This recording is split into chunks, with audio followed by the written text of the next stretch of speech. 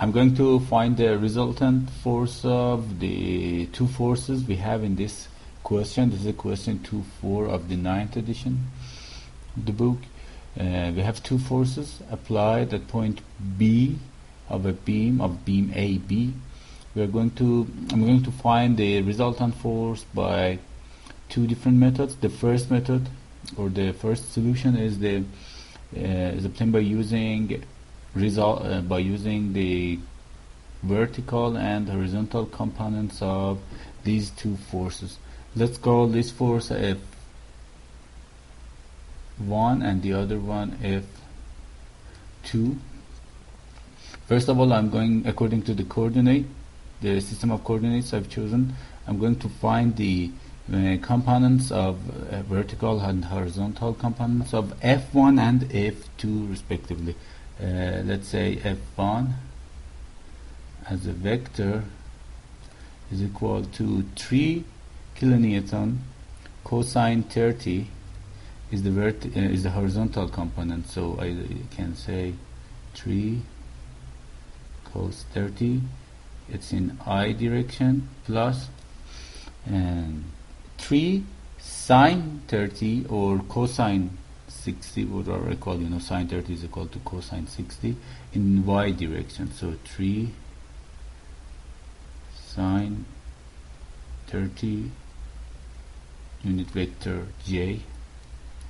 The second force that we have is F2 here. So F2 as a vector is equal to, and the horizontal component of F2 is in a negative direction of X. So I can write here minus 2 cosine 50 in I direction. You see, I found that this angle is 50 degree and the other one is 30 degree before starting the solution.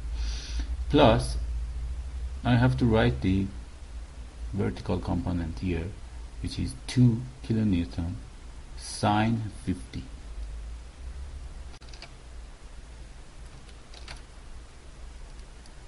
Plus 2 sine 50j.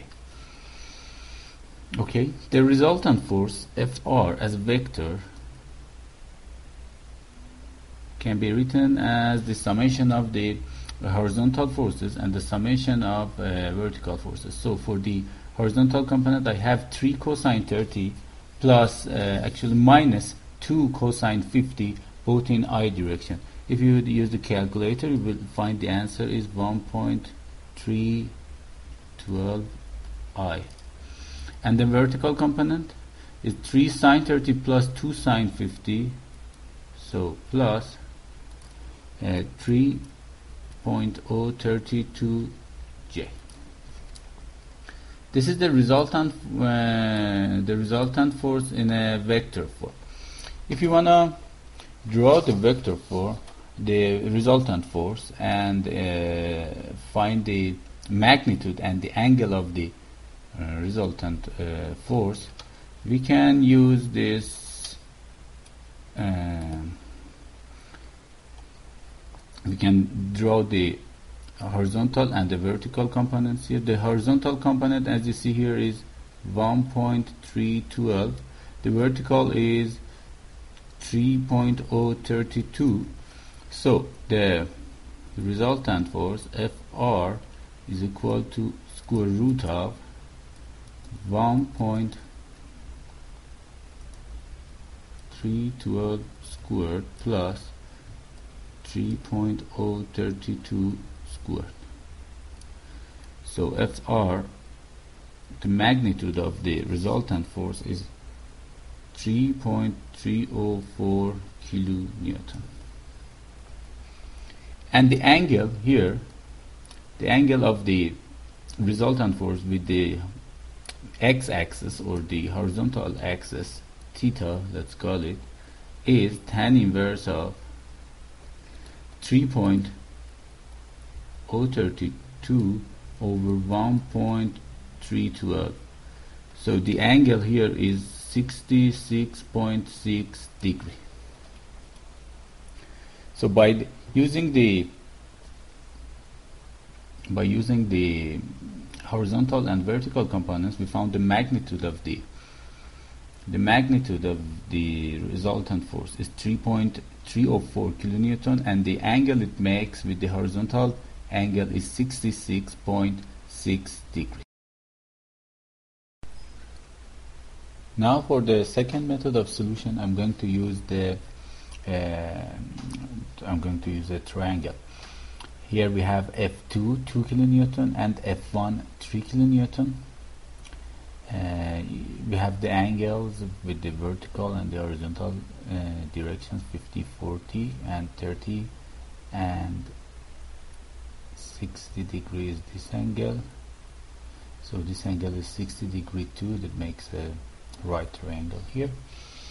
If I move F2 from here and put it at the end of the other vector, which is here, so if I move F2 to this position and I keep the F1 as 3 kilonewton here, I will have a triangle F1, F2 and resultant force as FR. They will make a triangle.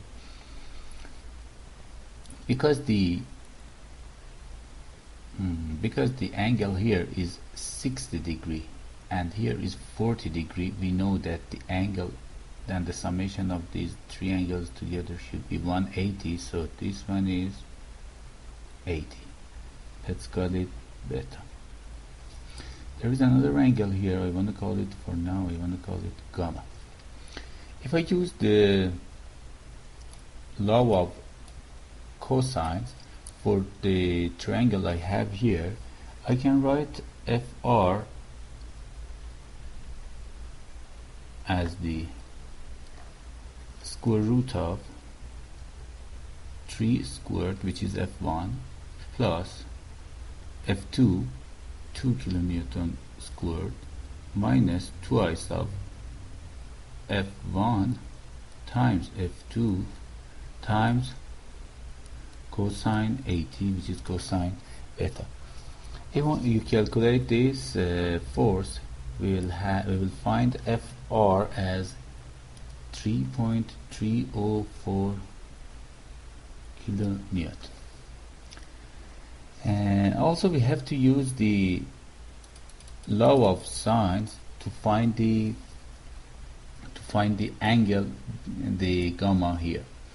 So gamma, you know, sine gamma over the length of the side in front of that is equal to sine beta in a fraction, sine beta over the length of the side in front of that. So I can write here, I can write sine gamma over the side in front of that is F2, which is 2 kilonewton, is equal to sine beta, sine 80 degree over the side in front of that FR is 3.304 kilonewton. So sine gamma can be calculated from this equation. Actually, gamma will be 36.6 degree. So the total angle to the horizontal direction here will be 30 plus gamma.